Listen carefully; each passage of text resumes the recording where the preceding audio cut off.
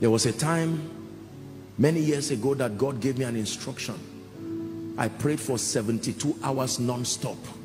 My eyes did not see the sun. I didn't know whether it was morning or night. I did not check my time.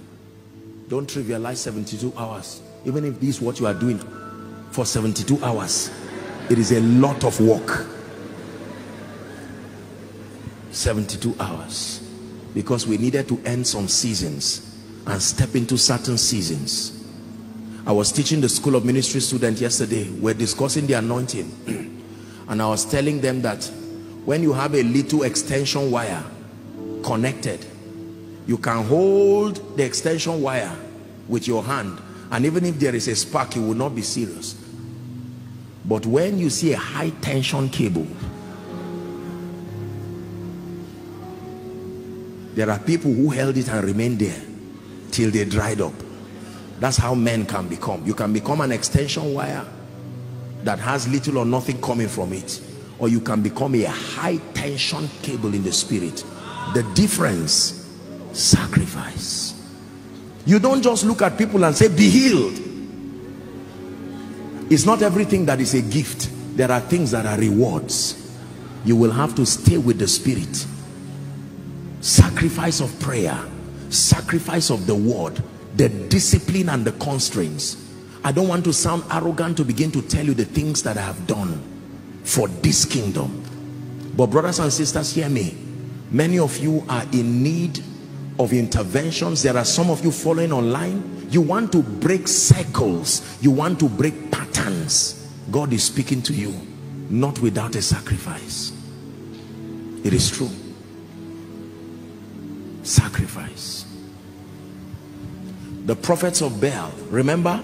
At Mount Carmel, the last card that they used to bring Baal down was sacrifice.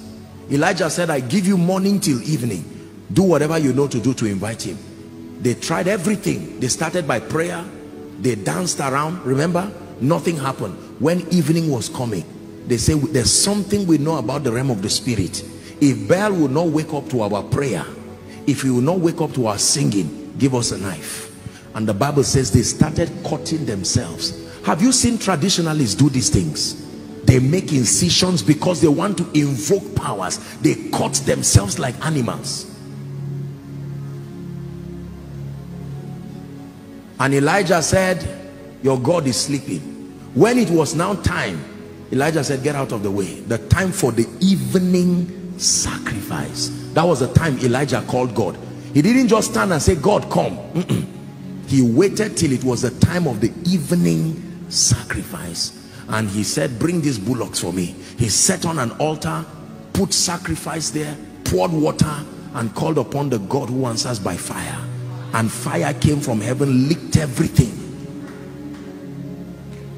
When your life becomes an offering and a sacrifice, then you walk in signs and wonders. Then God will give you a grace and an anointing, not just for a church, not just for a city, but for nations. I tell you the truth, anybody who loves you sincerely will not lie to you. Not everything is just free that you pick up on the ground here in Jesus' name. There are sacrifices that follow certain graces.